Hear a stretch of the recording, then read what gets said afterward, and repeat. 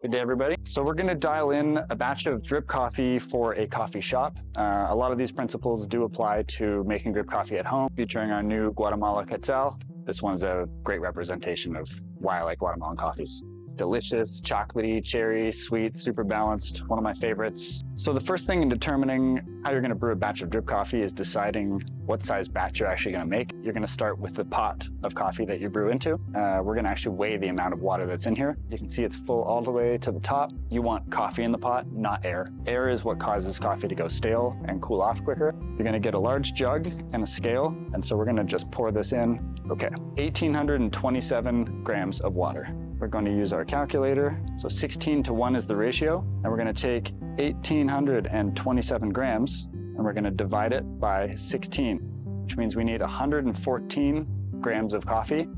Let's get as precise as we can. Something you'll notice on a lot of drip coffee grinders is that they have a legend of grind settings. Often that legend is tailored towards or optimized for home drip coffee brewing. But when you're brewing drip coffee at a cafe or in a commercial setting in a larger batch, you need to actually scale that grind coarseness up to the size of the batch you're using. So if your home drip coffee setting is suggesting that you grind it at number 6 on this grinder, I'm going to show you what happens with the batch of drip coffee when you grind it too fine. It's always best to turn the grinder on first and then throw the coffee in, so the burrs are already spinning. Make sure it smells good, and it does. So we will take a fresh filter, place that in nice and flat on the bottom, and then I suggest you pre-rinse the filter. Just the bottom is great. You don't really need to do the sides, otherwise they might fall over. And rinsing this just eliminates some of that papery taste.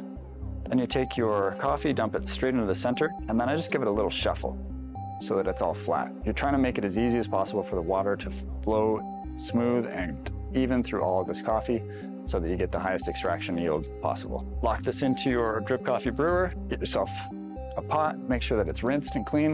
Do make sure that you're using hot water when you're rinsing. It just helps to not shock the coffee when you're brewing it. And then engage the brew button. With a batch of commercial drip coffee, you're looking at a brew time of roughly 5 to 6 minutes. Obviously, as you brew smaller and smaller batches, that can scale down. So you're not going to need as much brew time for a smaller batch of drip coffee, but a lot of these principles do apply. It's just a matter of scaling up or down. So our batch is just about finished here. Get the last remaining drips. First thing I'm going to do is I'm going to pull the bed of brewed coffee out, and we're going to assess it.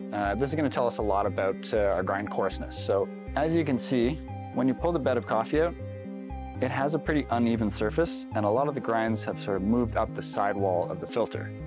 This is actually an indication that the grind is too fine for this batch of coffee, because the water is sort of forcing its way through by moving coffee out of its way.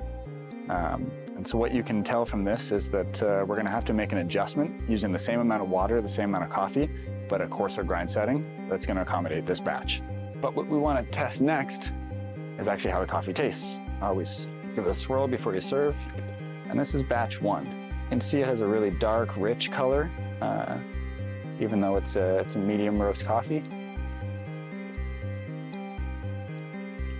And yeah, it's a little bit astringent.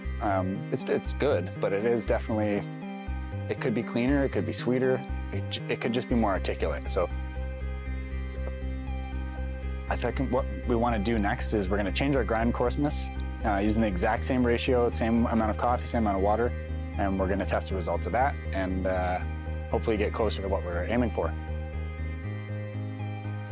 We're going to change the grind coarseness from the home drip coffee setting, and we're going to adjust it down to something that'd be more appropriate for brewing a larger batch in a commercial setting. So from 6 to 8. And you can see actually visibly there is a noticeable difference in the grind coarseness. It's a little bit chunkier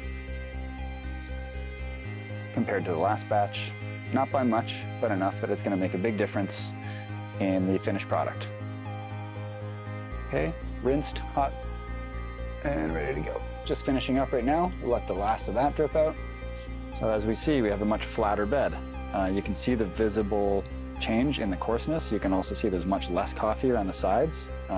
There's less of a dimpled surface. It's more even. And this is going to yield us a much nicer, cleaner tasting cup of coffee. And this is batch number 2. little bit more of an amber color. And pouring it, it definitely does look a little cleaner. And I'm gonna have a sip off of this one. Immediately, sweeter, cleaner, more balanced, not astringent. I can actually pick up taste notes from the bag, and this is right out of the pot hot. So as this cools off, it's gonna taste a lot more balanced, a lot more obvious. But this shows a trend in the right direction. The next batch we're gonna make, we're gonna go much coarser to show you what happens if you grind far too coarse. Kind of the opposite of when you grind too fine. Goodbye, sweet coffee. And we're gonna change the grind coarseness from 8, where we are now. So we started at 6 in the first batch. We're gonna move to grind number 8 for the second batch. And then we're gonna finish at grind number 10. You get that very granular, kind of like gravel texture, I like to call it. Much coarser. And let's see what this one turns out like. Okay, so you can see as we went coarser, there's even fewer grinds that have made their way up the sidewall. It's very flat, but this can be a bit deceiving because we know that we went much too coarse for this batch. And so the final test is gonna be how it actually tastes because as you go coarser, the water is gonna have an even easier time flowing through it. So the bed is obviously gonna look great, but the results of too coarse are gonna show in the weakness of the coffee. So you can see a much lighter amber color. You can almost see right through it. Yeah, it's very see-through. Like you can see the light behind it, where some of these other ones, they have enough solids that you can't. So when we taste it, it's very thin. It has flavor, but it's not rich flavor. It's not balanced flavor. And then when we compare it to the middle batch, a ton of flavor, a ton of balance. The like hazelnut, the cherry, that's all very obvious. And then the first batch has cooled off quite a bit, but it's obviously astringent, it's not balanced. It just could be better.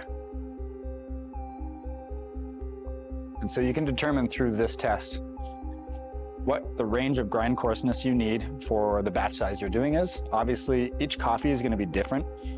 You know, if we were brewing in Ethiopia, it would have a slightly different density, so you might need more like a 7.8 grind instead of an 8 for a Guatemala. But that just sort of illustrates that there is a idealized range of grind coarseness for the batch size that you're using, and more often than not, the grind coarseness that's labeled on a grinder is going to be optimized for home coffee brewing. So you just need to apply the principles and scale it up as you do bigger batches and scale it down as you do smaller batches. That's my drip coffee sermon.